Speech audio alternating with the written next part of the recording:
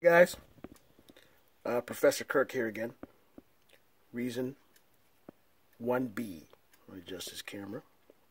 There we go. And we're going to look at arranging the song. So what I've done is I've gone down and got my end piece, the end locator. It was down here. So I actually clicked down here and brought it back. And then you click towards where you want to go and bring it back into full screen. So then here is the song. It literally is 20 it's 33 bars, and for the first 9 bars or so you have nothing to do but arrange it. There's nothing there. So I grabbed my right locator, I put it here, and my left locator is at bar 1. If yours looks like this when you first open it, make sure that you just collapse the drum lane. And what we're going to do is play it from bar 9 to show you what happens. So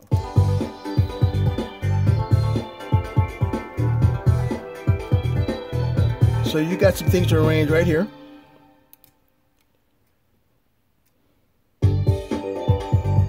B section.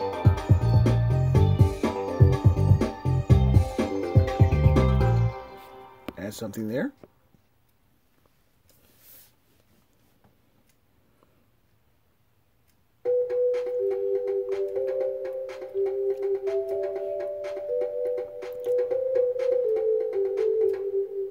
Add something there.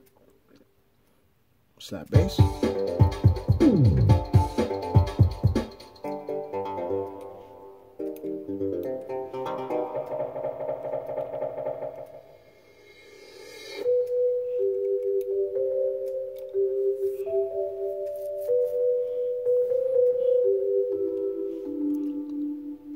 Good. So it's a total of 40 measures. Total 40 measures, not 33.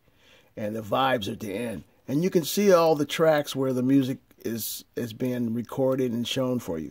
So how do we arrange this? Well, we have to make a decision. So we have to solo and mute, just like we did in the very first 1A.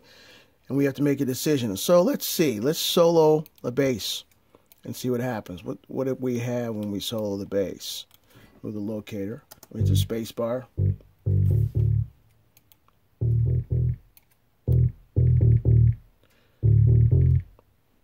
Okay, that's the bass line. So sometimes people like to start with the bass, which is really nice. So here's the task. You want to learn how to copy, paste, and move. So I'm going to actually highlight this.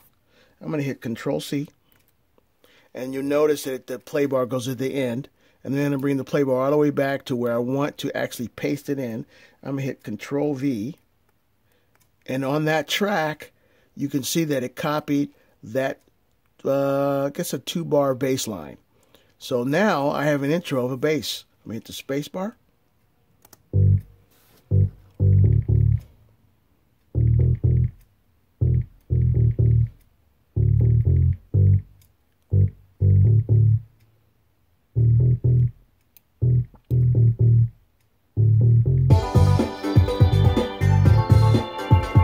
So the bass was really kind of nice little touch as an intro, and you can see that 2-bar phrases really work because at 9 bar the bass pattern started again. You can see the data, how there's space and the bass part starts again.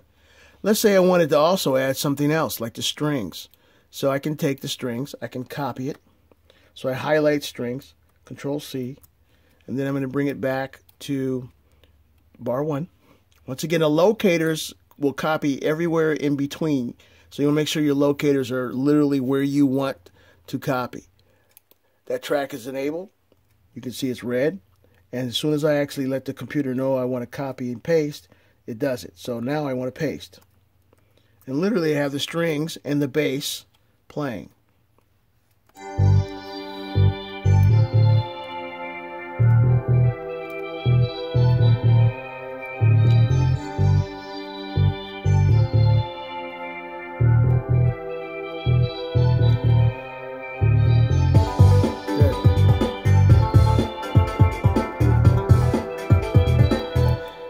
Good. So now I've got a bass. My intro, my A section, or my intro, I should say, is from bar 1 to 9. That's my intro. I have bass and strings. Now, one of the other things that we learned in this program is to actually, we copied, but you can also do a move. So let's say I wanted to move something around. I didn't want it to be in that particular place. I wanted to say, let's say I wanted to move this loop over here. I could actually grab part of the loop, because you can see what happened when I just grabbed part of it, and it literally put it in this space here where I'm supposed to compose something. Eventually you'll be actually recording something in there, but right now this is a copy, paste, and move kind of concept. So in that little space there, I've created some sound and literally a part that gives it some new sound. So here's the top, my intro.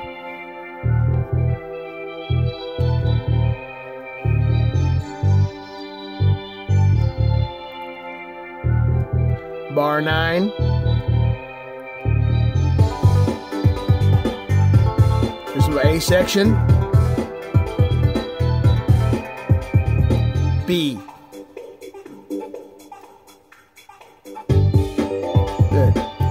So you can see what I did. All I did was move this from this place to here. Just highlight it and move it. That's the neat thing about Reason. You can, once you record data like this has been done, you can actually move things around so that you can create nuance and new sections without actually having to re-record things. I also like to do this is add, I can move the actual vibes here too, and then I can copy it later and bring it back over, right? So you can bring the vibes there as well, that little ding, ding, ding, ding. So you'll see that. So let me just give it, play from where I started. Not from where I started, from where the music comes in at the A section.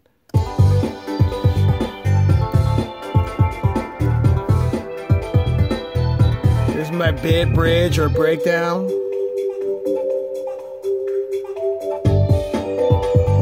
So you can see now, I actually had a little overlap from that vibe part, right? Sorry about that. So I created in that space where I'm having you create, you actually can move things around. So copy, paste, and move is the order of the day here. All right, here's another section when you want to create, where there's space here, and you can have new nuance.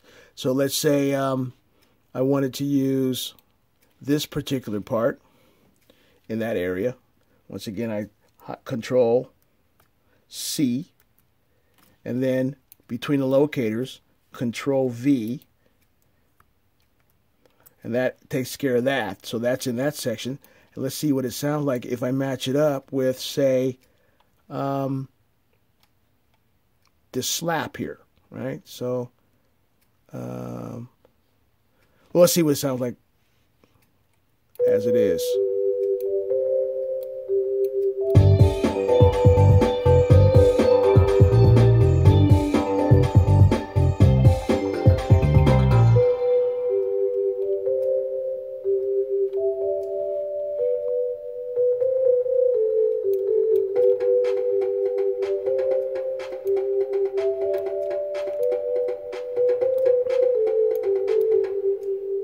So we need something here too. So there's space here. There's a slap here. If you play this like a solo, right? Solo this bass part. Play the slap. Okay, so it happens here. So we want to create something in this area here. Could we move it? Sure we could. We could move it over. We could actually play copy and paste it, but we could move it to this area here and maybe leave it on its own, or Control C and then Control V. So you'd have that sound. So let's play it from this area here, which is bar 15.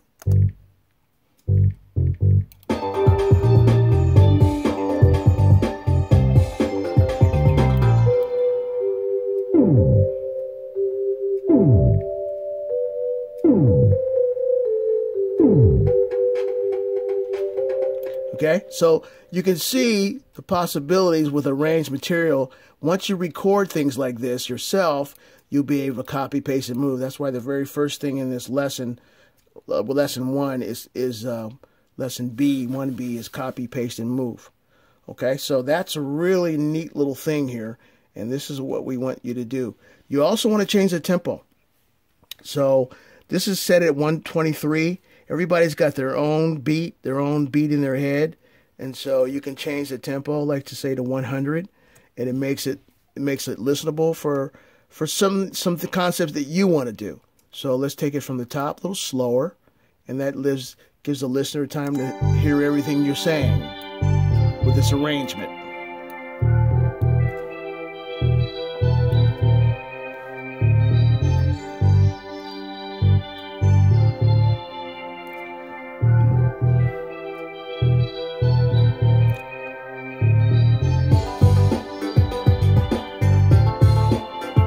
Slower tempo.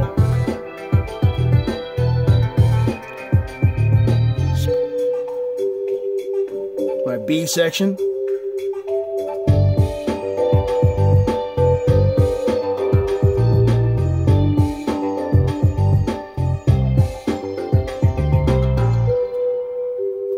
There's 2 B's. I can do another B, or I can repeat the melody again for another A section.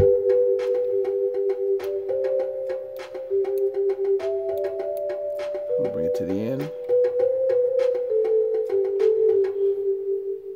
Now we need something there. So you can see that right now you're actually just kind of an arranger for this particular song. There needs to be something here, so we can actually copy, Control C, and then bring over the locator. Bring over the locator here, and then we can do this. Control V. That takes care of that little area there. You can bring something else over from here. As I said, I want to maybe end like they did with the vibes, so I can go Control. I actually highlighted the synth 2 vibes. Control C, and then bring over the locator so it knows I want to copy there, and I'm copy here to the end, and I'm actually gonna click here and go Control V, and we can end this song in this manner. So we have from this area here, let's say bar 15.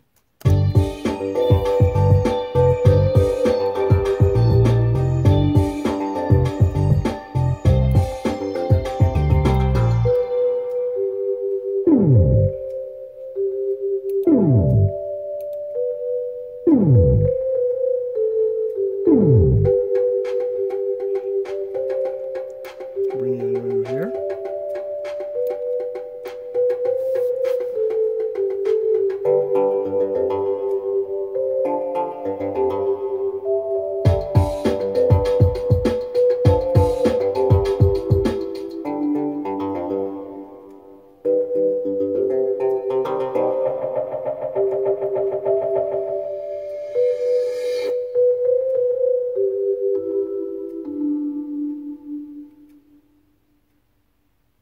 And that's the end. So you can kind of see the possibilities you have for this assignment. Essentially, it's up to you. Tempo, change the tempo. You learned how to change sounds, so you're free to do that. If you wanted to change sounds in any of the devices, you can do that. You don't have to keep the same sounds as I showed you. Browse patch for all of the different sounds, and then the Reason Factory Sound Bank gives you device-specific sounds for the subtractor patches, redrum drum kits, the actual NN19 browse patch or patches, and then NN19 patches. Dr. Octorex is a little different. We'll work with that pretty soon.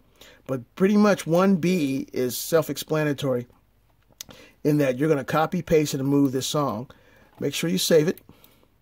Save it as to your desktop, and then you're going to put your file name in front. In front of the file name, you're literally going to put your name in front, right? And then don't change the file name, and then save it to the desktop. so that you can actually send it to me in the remote. Or save it to, if you have version 11, you're going to send it to me through Canvas as well. This is version 11 I'm working on now because it's so much easier for me to quickly to process as opposed to the remote. Okay, that should do it. The How-To Student Guide tells you about copy, paste, and move. It talks about the things I just talked about, but you can kind of see where you're going to be going with this particular exercise. If you have any questions, you know the question and answer thing is right there for you. So have fun with this, guys. All right. We'll talk to you soon.